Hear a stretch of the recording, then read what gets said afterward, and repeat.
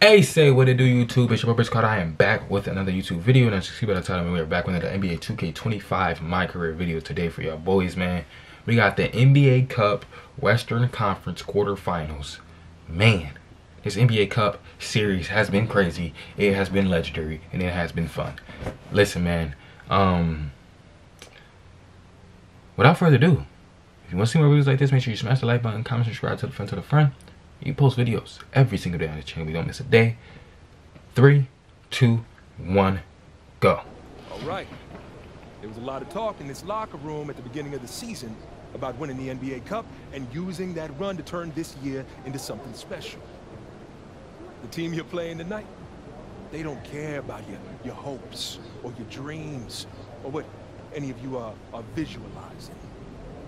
We lose this game, we're out of the tournament before it even gets started, and the rest of the league gets the scent of blood.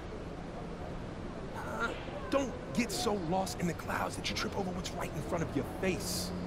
You take it one possession at a time, one rotation at a time. Make the pass. Trust your teammates. Trust the work. We are not winning any trophies tonight, gentlemen. Just focus on beating the team that's in front of you. All right? Bring it in. Win on 3. All right. 1, 2, 3, win! So I feel like this was dope. This was a dope little thing to add. 2K, if you're watching, if anybody out there is watching, listen, man. Just give us a little bit more My Career. I love My Career. I don't care if people don't care about it. I don't care if people care about online play. Excuse me. I'm a big fan of My Career, single player footage. Playing by myself, story mode, it gives me a reason to offline game. I like it and I enjoy it. As you can see, our record is 22-2. Listen, I'm not gonna lie. I played like my first 20 games and I was 20-0. And I was getting tired, man. I was doing key games. I started doing key games, man. I had simmed the game by accident. No, I think what happened was I simmed the game by accident first. And then once I simmed that game, it made us lose. And then after that, I was like, man, I'm over it, bro. Because, I mean, My Career is cool, like, but if I had more of a reason to, like, actually grind and make sure that we always win a game, then I would do it. But it doesn't affect anything if you lose a couple games. Like, it's not going to affect us in any way. I already broke the record for, like, 5,000 points in first season. I'm going insane. I'm dropping. Look how many points I have. I started this from the fourth quarter.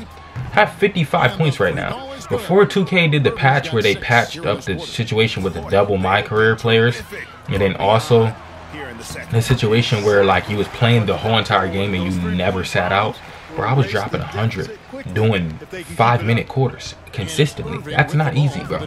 You know how much you have to score per quarter? I'm scoring at least 30 some quarters, because sometimes towards the end of the game you can't make shots because your player was exhausted. So that's why they put that patch out and that player actually sits down and stuff like that. But before that, man, I was going sick, man. I was dropping 100 points a game. Now my average is like around 70. I try to drop at least 70 points per game. I'm definitely probably about to light them up for 3 on something crazy. If you can't shoot in this 2K after going to My Career, then I don't know what the hell you can do. We blowing them out, as you can see. It's 48-92. Nobody else gets points except for me, for real, unless I get subbed out. Before, it was literally only me on the stat board. I missed that. But you know, it is what it is when it comes to this My Career shit, man. It's cool. I just wish there was more story. I always think of like the 2K19 story. I try to go on there and play it for y'all boys, but you have to have online for it, and it'll just let you play the base model without like playing with the actual story connected to it. So because of that, I couldn't get it done. But I think about that Shanghai story. I think he was playing with the Mad Ants. You worked your way up from overseas to the Mad Ants to the NBA. But I remember you had like went to the carnival with that girl, which was a dope cutscene. I remember you had played at that barn. You was playing basketball at the barn, which is crazy because I actually played basketball in real life at this place called the Barn, which was dope. It was just very, very intricate cutscenes and things that I wish I was doing gaming content at that time to be able to deliver to y'all boys and express it and talk about it. So 2K, if you're watching, if there's anything I can say for all the sakes of the My Career people out there, My Career has only dropped in viewership because there's not that much good story.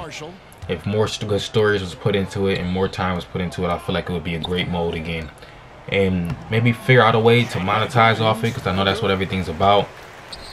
I wouldn't mind paying for, you know, hey, if you want the full and in-depth MyCareer story, you gotta pay an extra $10. Like, I don't know what y'all gotta do, man. But listen, MyCareer, don't let it die.